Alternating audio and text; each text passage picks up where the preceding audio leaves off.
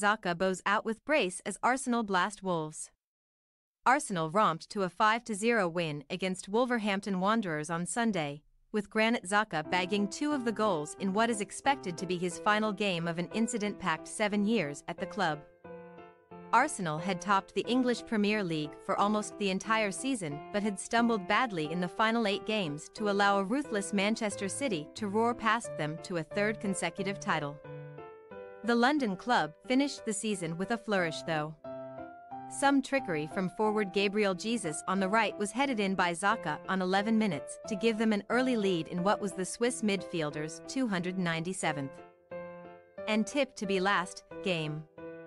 Xhaka's fairy tale finish was nailed on just 3 minutes later when the 30-year-old, who had been close to leaving the club in 2019 after ill-tempered exchanges with supporters, tapped in following some clever interchange play from Bukayo Saka and Martin Odegaard.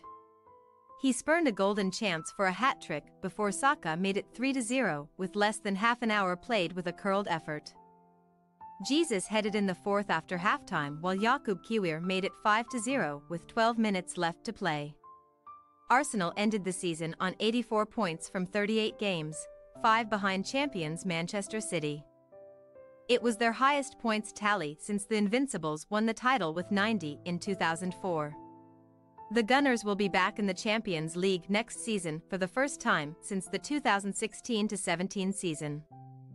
Ahead of Sunday's game, Arsenal captain Odegaard said in his program notes that it was going to take a while for the team to get over the disappointment of how the campaign ended. Mikel Arteta's side faltered in the final weeks of the season, losing to their main rivals Man City and teams near the bottom of the table as they threw away what had been a sizable league lead at the start of April. "I still can't explain how or why our form changed," Odegaard said. "But we have got a very young team still.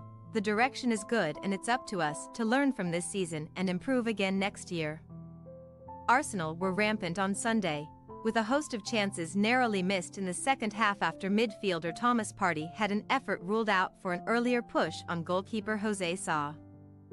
The visitors barely managed a shot on target. Xhaka, meanwhile, was substituted with 15 minutes remaining to a rousing reception.